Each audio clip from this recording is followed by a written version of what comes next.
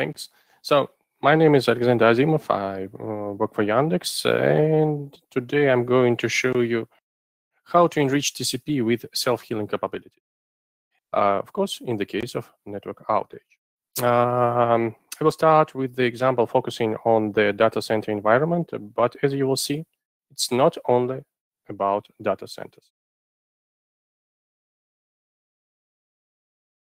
The minimal building block in the DC is a rack of servers connected to the top-of-rack switch. These top-of-rack switches are connected to the first-tier spines. On this slide, S11 and S12 represent first-tier spines. The set of top-of-rack switches connected to the same set of first-tier spines represent a point of a data center or pod.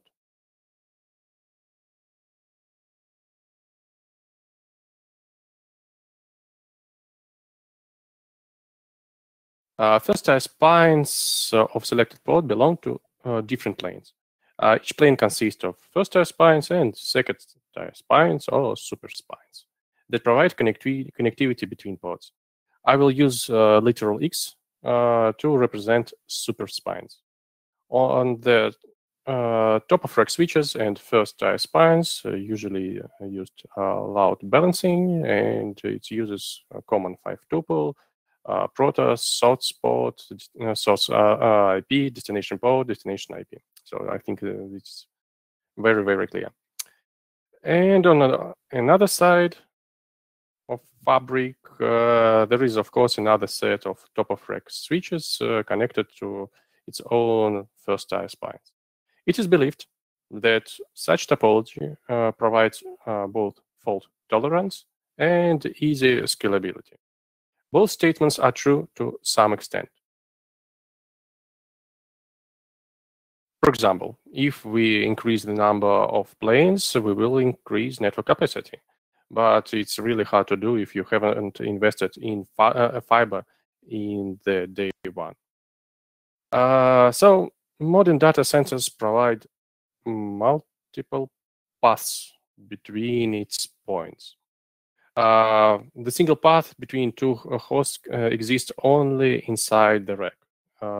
If we take a look at the interconnection between inside the pod, the number of paths will be equal to the number of planes.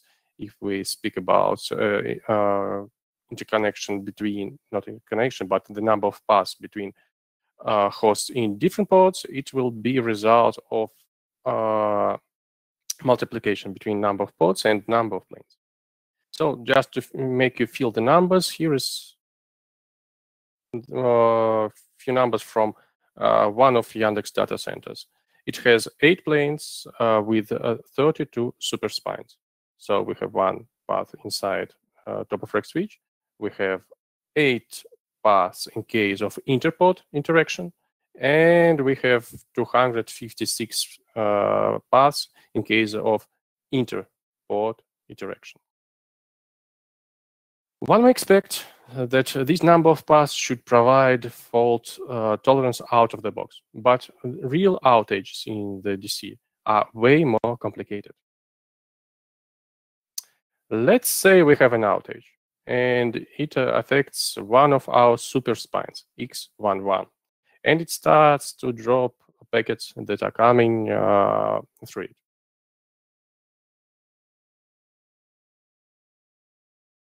If we're lucky, and our automatic tools, for example, BFD, are capable to detect the outage and drop down BGP session, everything will be fine. So the BGP session will be down instantly, and services will not notice any kind of service degradation. But if the situation is different and the control plane for some reason is not affected, we are experiencing a constant packet loss, and the situation is quite different. So since most of our traffic is TCP based, we need to rely on TCP loss recovery mechanisms in this case. And there are 2 common mechanisms. There is selected acknowledgement and retransmission triggered by the RTO timeout. but all these retransmissions will have same 5-tuple. So they will all travel the same path.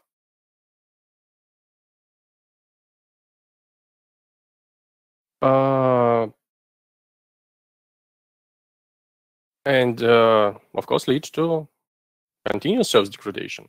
And as the congestion window will be shrinking, it will increase the chances to meet RTO event. And continuous RTO events is a disaster. RTO is calculated as a minimum from a measured RTT and RTO mean. The default Linux value for RTO mean is 200 milliseconds. If we are unfortunate enough to lose a sync packet, the basic timeout is even higher, it's 1 second, while real RTT in the data center is less than 1 millisecond. To make it even worse, it increases 2 times after each unsuccessful attempt. So how this problem can be addressed? There are 2 types of active actors in the data center. There is, of course, services, and they may try to do their best. They may try to tune some TCP options, may try to create software health checks on top of TCP. Unfortunately, what proved from my experience, these tweaks and tricks are not that effective, and what more important, they do not scale. And if nothing happens, what do service teams? Of course, they blame the network team. And unfortunately, from some of my experience, at least in our company, I learned that some maintenance of services really think that this how things are done in network teams. The real situation, of course, is a little more complicated. The classic way is to develop both white box and black box monitoring tools to detect anomalies. The discussion about black box monitoring will take another hour, so let's focus on the timing. It takes a couple of minutes to collect data and process data. And after it takes another 5 minutes to verify it and isolate the broken device. As a result, it's from 5 to 20 minutes of service degradation. It's global service degradation that affects all the services in the data center. And what a surprise, it still doesn't look good for the services. So, what is the best way to resolve dependency between network and service degradation? How to make services use unaffected paths in the data center? And we have many paths in the data center, while giving the network engineers enough time for troubleshooting and isolation.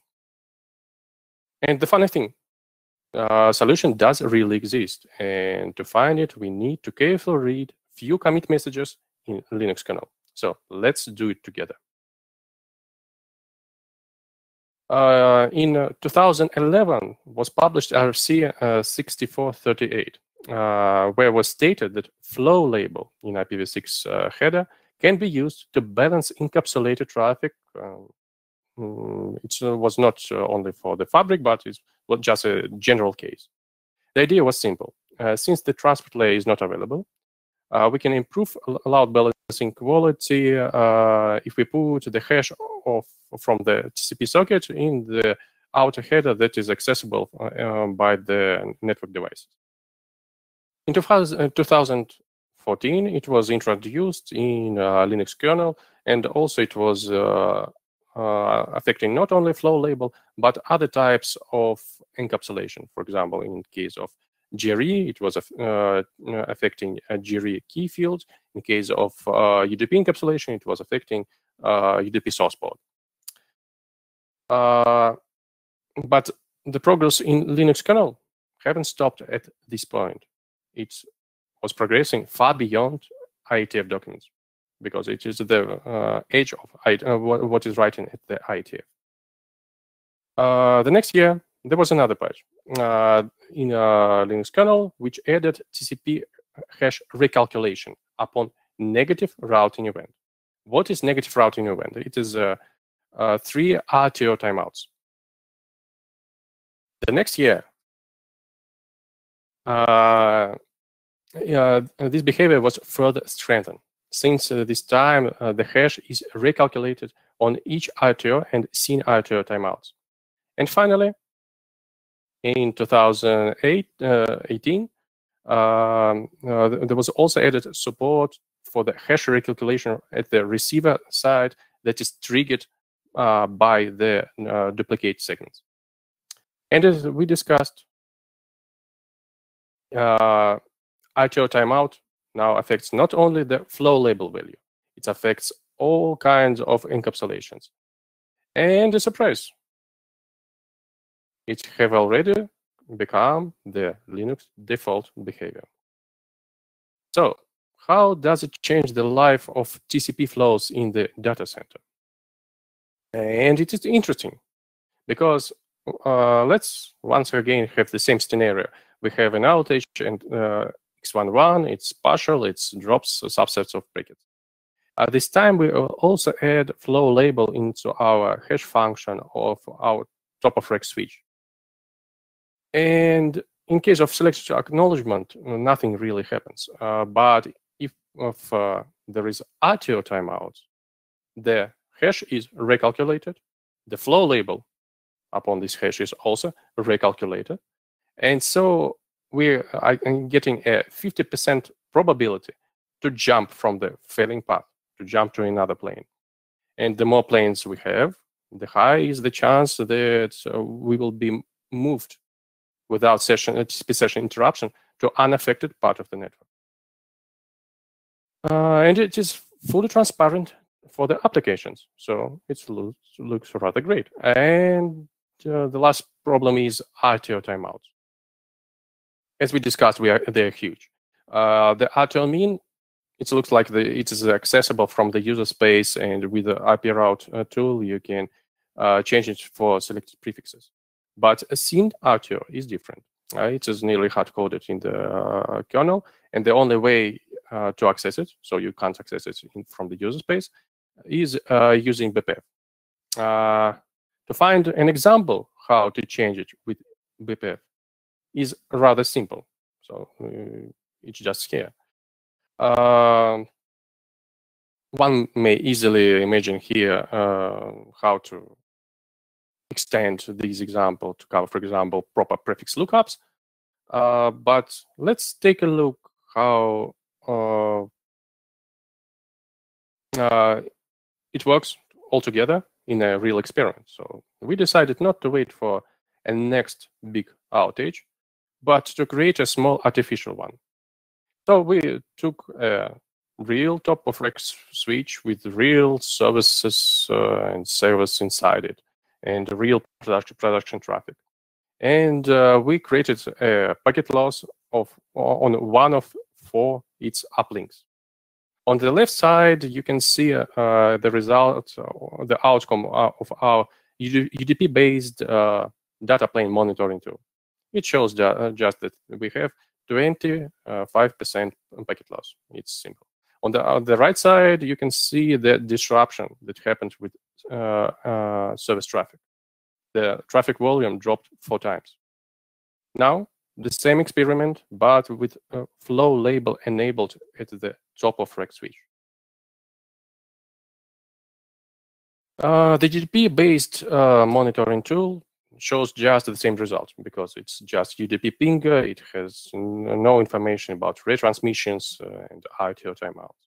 But the service traffic not affected at all. So the TCP sessions are just jumping from the failing path and finding the part of the fabric that is not that is unaffected, and everything is just looks great.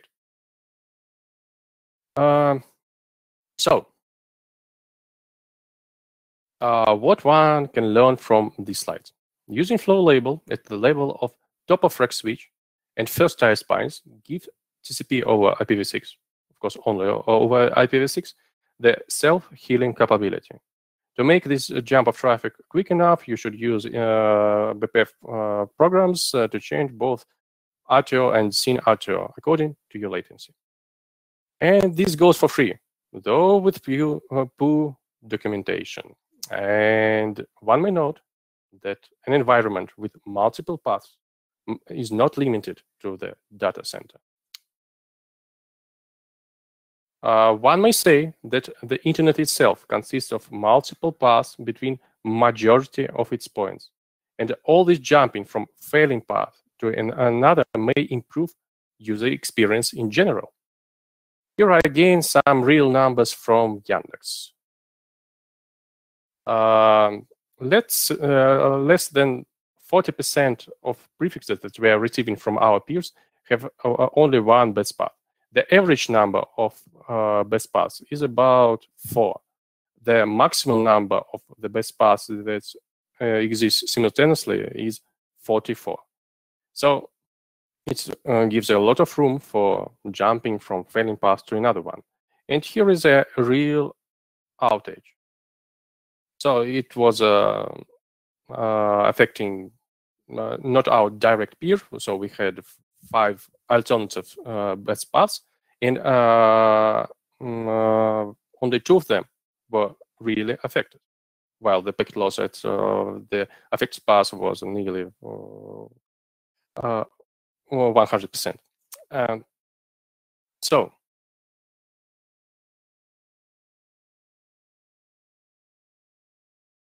if everything is that great, so we have already in place flow label, we have hash recalculation, what can go wrong? Unfortunately, there was a trap. And this trap is called Anycast. In the DC environment, stateful Anycast services are not that common, while in the wild internet, Anycast TCP proxies are representing a significant portion of traffic volume. These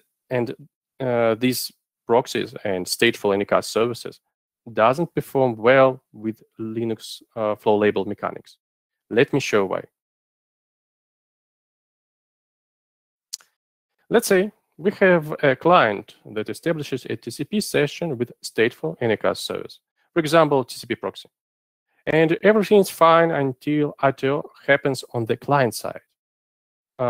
In this case, the client will recalculate its hash value, and so does the ITO, so does the flow label. As a result, subsequent packets can be redirected to another instance which won't have an appropriate state and will drop these packets accordingly. There might be following ITO events that finally return the traffic to original instance. But anyway, it won't improve the user experience. The scenario for the SYN ITO is a bit more complicated. Let's say again, we have a SYN packet, and it reaches one of our Anycast instances. And this time it's successful, but the response is not. In this case, when we are losing a SYN ARC, we have 2 sides, the server and the client, trying to retransmit its packets. So after default SYN ITO timeout, which is normally a second, the client will send another SYN packet with a new flow label, and it may reach another instance. But now we will have 1 client and 2 servers trying to establish 1 connection. So we have a race condition.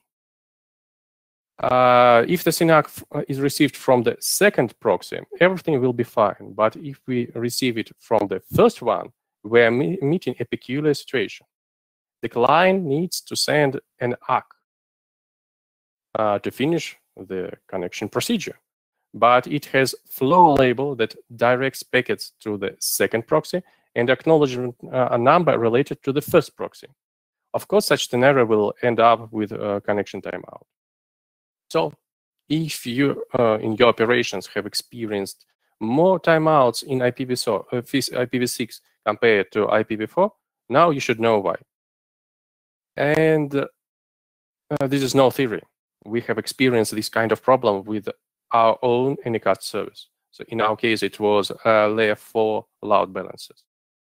To make flow labels safe, at least inside our own network, we had to do several workarounds. First of all, at the host, we set with using eBPF TX hash to 0 by default, which prevents it from recalculation. It is paired with explicit hash randomization for traffic that is destined to everything except layer 4 load balancer. We also had to disable the use of flow label at every device except top of rack switches. But all these fixes are no more than a temporary solution because the industry as a whole is moving in a different direction. The Server 6 is getting momentum, but it will effectively once again remove the opportunity to read the transport headers by the devices. So flow label hashing is becoming industry default behavior. And whatever you do inside your own network, it won't prevent the user TCP sessions from jumping between your points of presence. So it gave us enough motivation to start looking for general solution.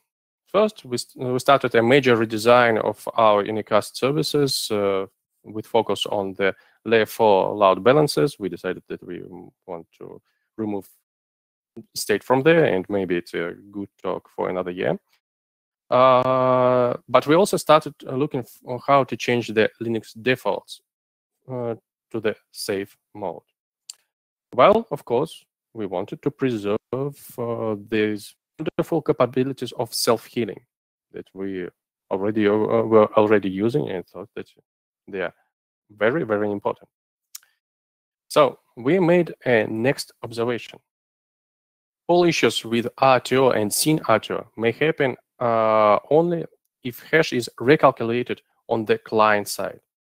And this provides an opportunity for a quick fix that will save improvements in case of outage and resolve the issues with TCP session timeouts.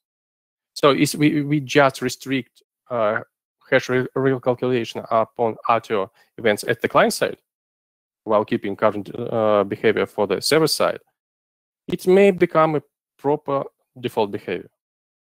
And of course, we love knobs. We want knobs to both to enable it in all cases or disable, or who knows. This observation was partially addressed in the recent patch by Tom Hebbett, who suggested restoring the old default, where hash was recalculated after 3 RTO events.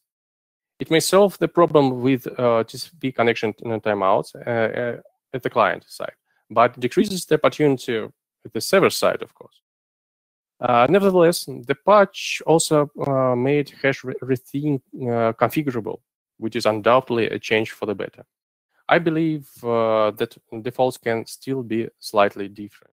I suggest to restrict hash changing at the client side unless it is enabled at the socket options.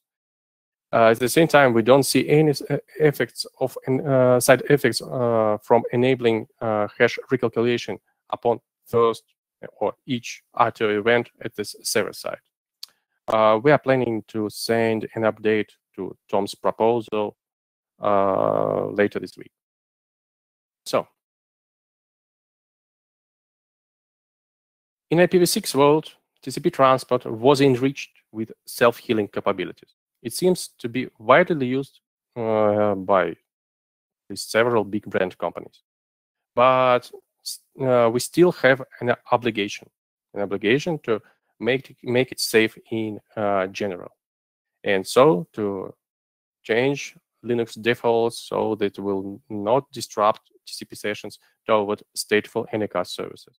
And this time, learning from the mistakes, we need to properly document it. By properly document, I mean document it at IETF. So that's all from me for today. If any questions, I will be glad to answer them.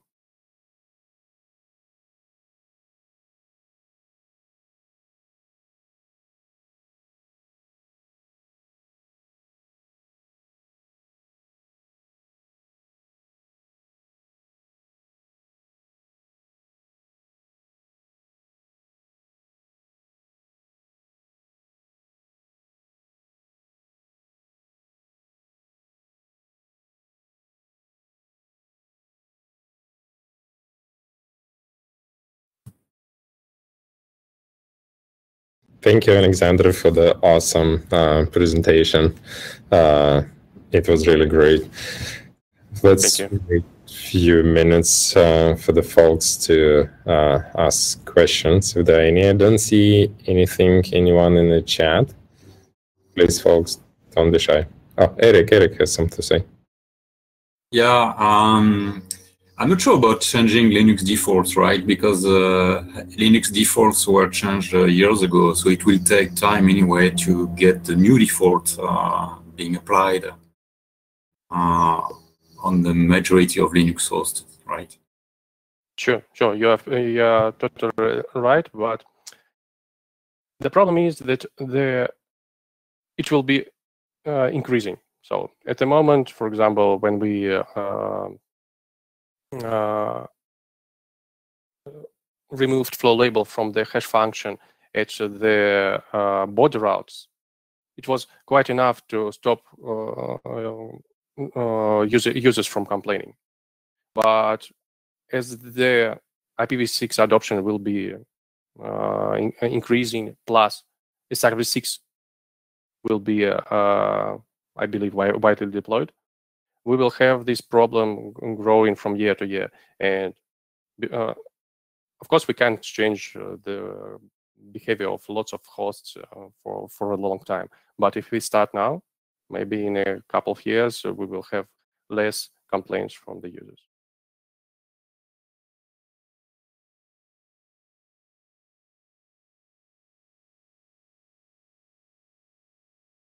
I hope I asked or answered your question.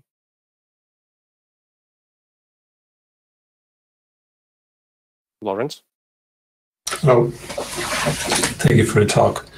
I missed part of it, I have to admit, so maybe you've covered this. I'm sorry if this is a stupid question.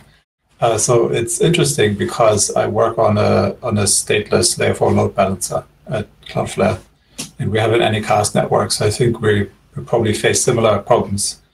And we've been having this discussion where there's kind of this anecdotal evidence on the internet that there is like bad middle boxes on the internet that will sometimes mess with your flow label, like clients connecting to you, to your edge. And then in the middle between, the person connecting to your edge, there is a bad middle box somewhere that will change the flow label between the SYN and, subsequent acts. Is that something that you've encountered at all, or something that has been a problem for you as you did this work? Thank you for the question. I do not think we have seen such behavior from the middle boxes. We've seen the behavior when the client side was changing the flow label, and it was resulting that the TCP session was ending up at another point of presence without any state. So that was the problem. So about the flow label, if it can be changed by the middle box, of course it can be changed. Unfortunately, it's not immutable, and it was every time it was stated that it is not immutable. But as far as I understand, it is not why such behavior is not common, at least, and I'm not sure that I understand the use cases where the flow label is changed. And according to the current ITF documents, it's mostly discouraged, but the ITF documents are quite confusing in the field of the flow label. Yeah, I'm not sure there's a use case. It was just something that we found in a blog post, and so we've held off of using flow labels for this kind of load balancing purposes. So it's interesting to see your experience. I put the link in the chat if anybody's curious. But thank you for your talk. Yeah, great. I'll check the link. Thank you.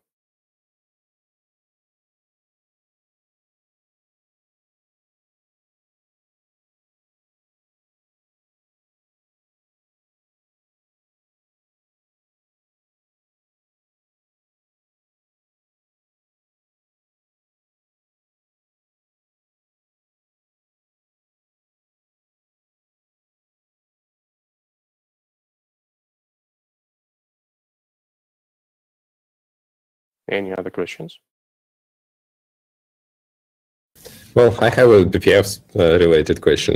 So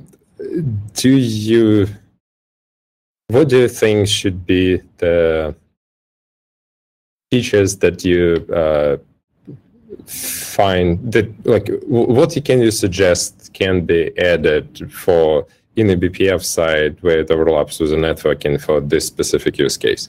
Like, you're already using it to adjust RTO, RTO, like anything else that comes to mind? So the first thing that comes to mind that the opportunity to configure the hash thing should be part of BPF configuration, because finally we are ending up by configuring the server behavior in the DC environment by not changing the socket options at all applications by using BPF programs and for the C groups. And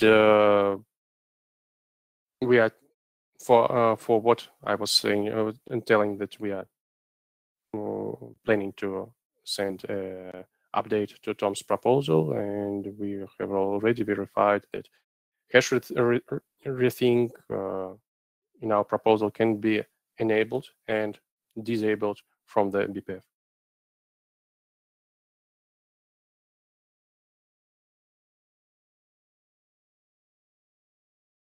Got it.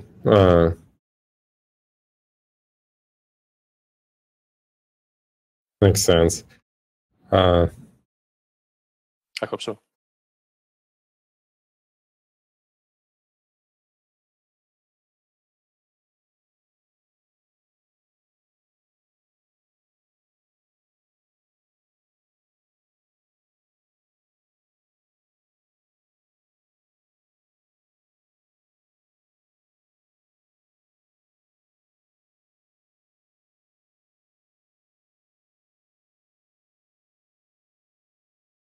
So if there are no more questions, I'm going to say once again, thank you for listening. Thank you for your patience while suffering from my Russian accent. And hope to see you all one day in person.